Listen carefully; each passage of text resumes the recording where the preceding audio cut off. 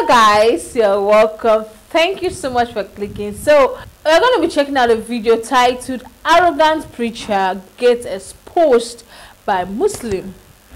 Wow. Okay, let's check it out. Need atonement for your sins, and that's why the Bible says in the Old Testament that without the shedding of blood, there is no atonement. Let me tell you something. If I go to hell, because I meet, you said I'm going to hell, but you don't want me to. On your way. You will die in your sins, and that's why you're going to die in your sins, and you're on the way to hell. If I meet God, when I do meet God on the Day of Judgment, and I explain to Allah, God Almighty, that look, I followed their teachings, I did everything possible to emulate them in their lifestyle.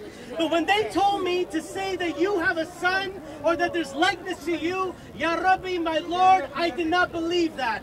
I believe that you are one and alone, you are Ahad, you are Wahid, there's nothing like you. Because of that, I would never say that there's someone like you, because glory be to you, there's nothing like you. Now, if you want to throw me in hell for that, you're not a just God, but God is the most just. Therefore, He knows we will not be thrown into hellfire, my friends. Do you know for certain, without a doubt, that God Almighty is going to let you in? No. And this is why. Because you don't have atonement for sins. I know. Is it my turn? No. Is it my turn? No, it's not. It's not. Okay. I know. Wait for my turn. Sins have been forgiven in this current state. Because John the Baptist said, "Behold, the Lamb of God who takes away the sins of the world." Those who have the Son have the Father also. Wait for my turn. Those who abide in the Son and His Father also abide in me. And so therefore the Son abides in every believer. Jesus said, "I will abide in you." And so Jesus is saying, I can be in all places at all times, because I can abide in you when you go over there. I can abide in you when you go over there. Jesus was in flesh. He couldn't do that. He was in flesh. He couldn't do that. Because he couldn't do that. He's in flesh. Almighty God. If He was God in flesh, He couldn't do that. If He's God in flesh, He can't do that. Now you're saying that, oh, because I don't know if I'm going to hell for certain for heaven, because of that argument, you know for certain that you're going to go. That means you're right. That's actually false. And let me tell you why. Listen to the reason and logic, Alex, okay? So, as I mentioned to the lady that was here before, who's long gone, and you took over from the conversation, that I'm a school teacher. Butting in, man. I mean, I love her and everything like that, but I was trying to have a conversation with you. Don't backbite. Okay, so with that being said, I'm a school... Yeah, you're backbiting because she's not here. You're speaking ill of her. Don't say that. I'm not speaking ill of her. My turn. It's my turn. I said I love her, but I was. That doesn't make it any better. Give it back to me, please. Okay, so I've been a school teacher for nearly a decade here in New York City. Okay, if I came first day of school starting on September 13th, kids come in school and say, "Hey guys, all of you passed. All you passed. You guys are good."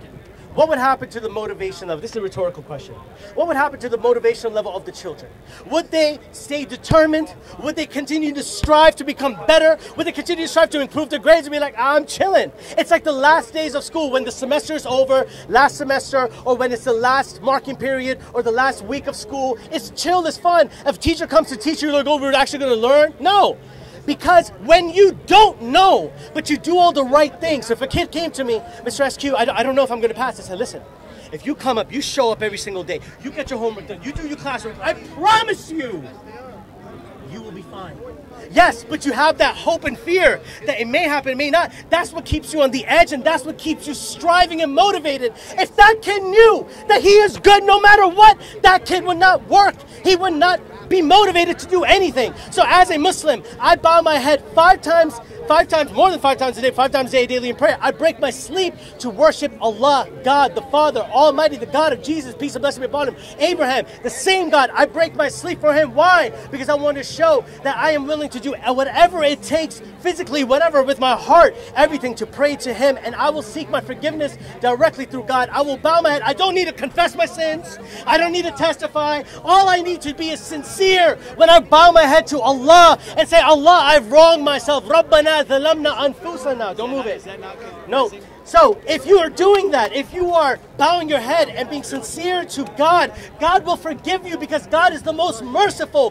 What pleasure, what goodness does God get from throwing us into hellfire? He does not want to do that. As Muslims, He does not want to do that. We believe that God loves you more than your mother will love you. And on that day, on the day of judgment, even your mother would leave you or abandon you on the day of judgment. The point I'm trying to make is this.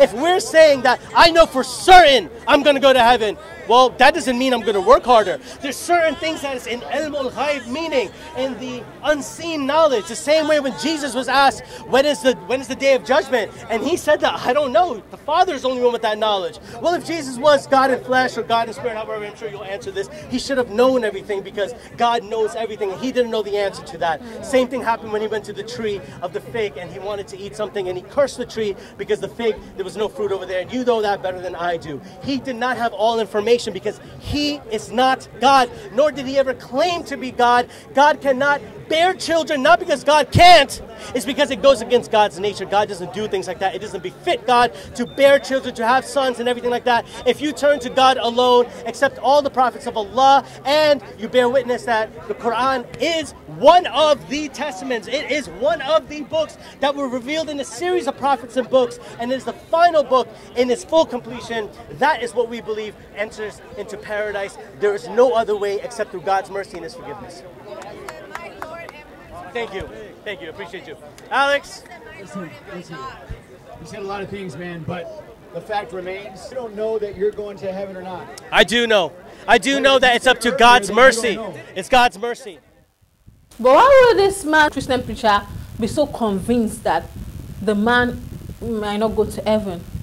You cannot judge anybody. You don't know anybody's acts. You know, God brought us to this world to do good deeds, to show kindness. We are here on assignment. So what if he's doing what God wants him to do on earth? So we cannot just conclude and say this person is going to this person is not going to heaven. No.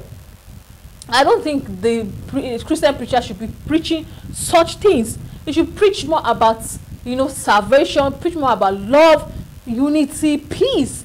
Don't come and preach about, you are not going to heaven because you are not, it's not in your religion. No, it's not true. Everybody should be convinced that truly, you are going to go to heaven, right?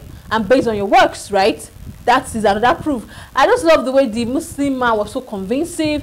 He explained why he believed that Jesus is not God, because based on his own knowledge and understanding, he feels like if Jesus is actually God, he would have known everything while he was on earth, and it's only God that knows everything.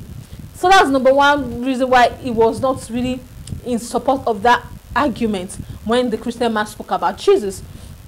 And he spoke a lot about the Quran, why he believed that we are serving only one God, why he believed that he's going to go to heaven. And it's not a bad thing for you to have that convincing mindset, or that mindset that yes, I want to go to heaven. Everybody wants to go to heaven, even though we have to work towards it, right? But the part I didn't like was when the man kept said it in the beginning that he was going to go to hell, and you don't know if you are going to go to hell or heaven. As a Christian man, that's not what you should be preaching about. You should preach more something that will uplift his spirit, more of love, peace. Preach about love. That's the most important thing.